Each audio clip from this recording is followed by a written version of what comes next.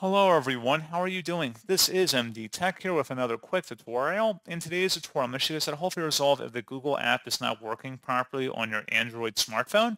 So whether it's a Samsung Galaxy, Google Pixel, or another Android-based phone, in today's tutorial I have you covered. And without further ado, let's go ahead and jump right into it. So all you have to do is swipe up on your smartphone and then select the settings button.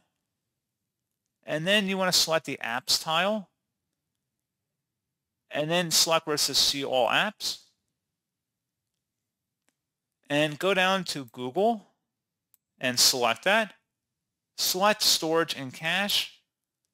And then the first thing I recommend doing would be to clear the cache in here and then relaunch the Google app and see if the problem's been resolved. If not, you can select clear storage as a secondary option, which would clear all the app's data on this device. Make sure everything's backed up to the cloud, and then you would select delete.